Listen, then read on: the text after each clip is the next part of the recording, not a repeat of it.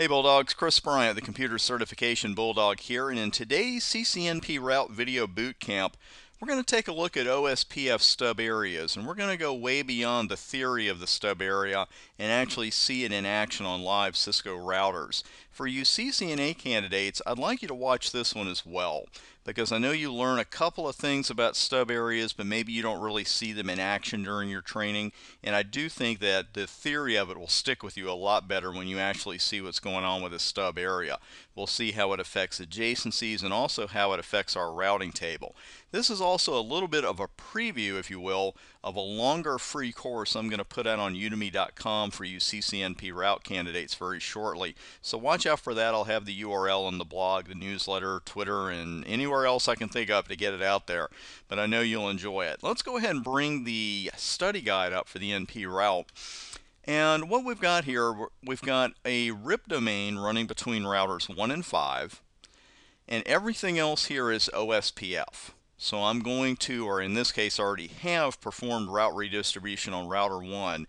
We'll go ahead and review that config in just a moment, and in that live free course, the free course I mentioned a moment ago, we'll actually do the redistribution during the video. But we've got OSPF here between routers 1, 2, and 3 in area 0, and each router has its loopback in a separate area. We also have an area 34 down here between routers 3 and 4. So let's go ahead and bring the live equipment up, and we'll check out router 1 first. And as you can see, here's the route redistribution I did on OSPF, the RIP routes going into OSPF and the connected routes as well. Now for this redistribution, I did not need to give a seed metric, but what I did need to do for OSPF is indicate that I did indeed want subnets redistributed. Now for RIP, I had to specify a seed metric because RIP does not even begin to understand anything over 16, right? I mean, 16 is unreachable, and you know that OSPF metrics go over that pretty quickly. So we've got to give RIP a metric that it understands, and that's exactly what I did there. And that's really about it. Pretty straightforward config. So what we're most interested in this video is router 4. And let's go down and take a look at router 4's routing table. And let's hop over to 4. And I'll run show IP route OSPF. Now help me out here, a little video practice exam for you. What does this IA indicate? And on top of that, what does this E2 indicate? We don't have any just plain old OSPF routes here. We've got some IAs and some E2s. Let's take a look at show IP route, and that'll tell us exactly what's going on there with our code table. And E2, that's an OSPF external type 2. That's a route that was learned via redistribution, and we know that that is the default code for such a route. So that's why we're seeing those E2s. Now these IAs, these are routes, or networks rather, that are in other OSPF areas. So we know that router 1's loopback was in area 1 and so forth, and the larger network we see here, 172.12.123.0, that's the frame network, and that's in another area too. So we're seeing exactly what we expect to see. But what one value beyond the administrative distance, what one value do we see here that all of these routes have in common? It kind of yells to us, hey, we can knock this table down a little bit. And that value, of course, is that next hop IP address.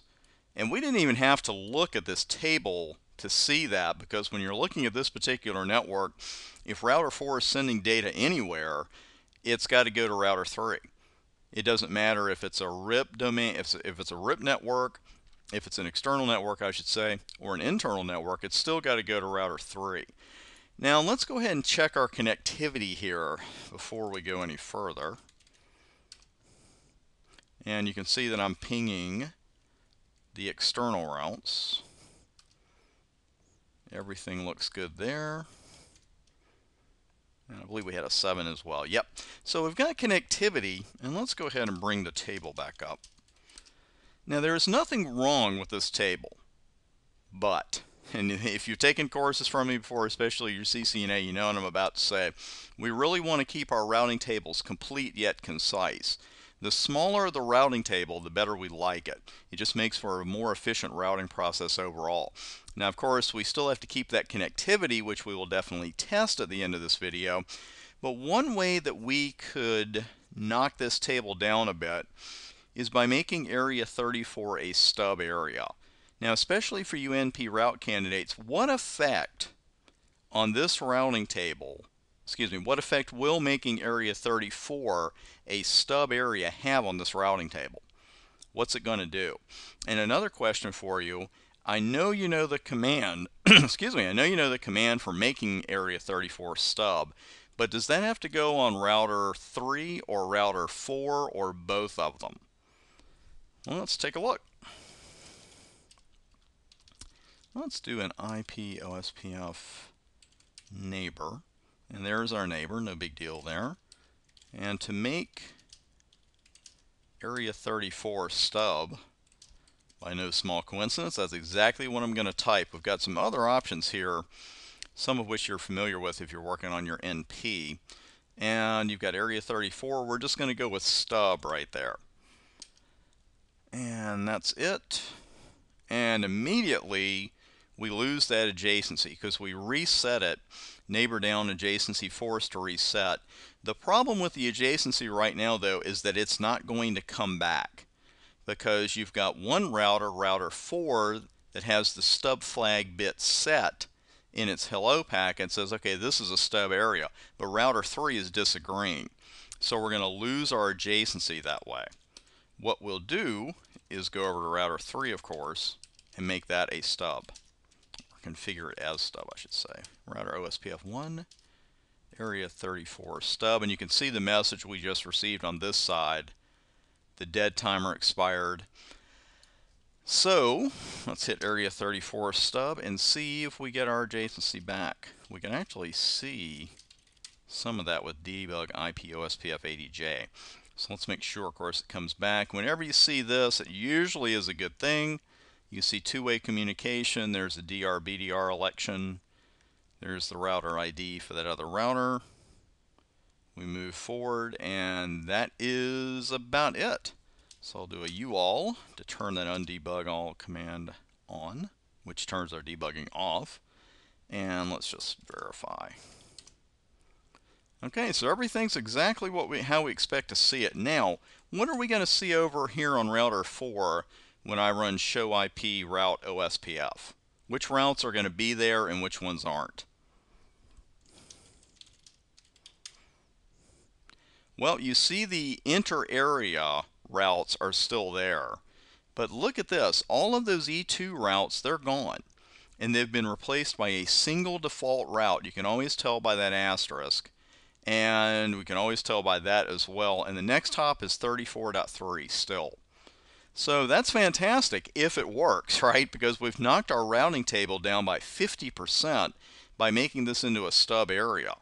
But of course, if we don't have that connectivity, then that's not doing us much good. So let's try those pings again.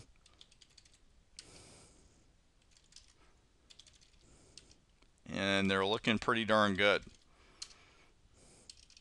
So that's fantastic. So that is exactly what a stub area can do for us. It took all of the external routes and replaced them all with one default route with the same next hop IP address. So we knocked our table down by 50%. Now you're probably thinking too, well, can't we do something here with these IA routes since they've all got the same next hop IP address? We can, and we're going to look at that in the next video when we talk about another kind of stub area that'll help us out with that, and that's a total stub. So thanks for watching this particular video. I'll see you at udemy.com with that longer free version of the same video, and I'll see you very shortly with the second part of this video. Thanks for watching. I'm Bryant, the Computer Certification Bulldog.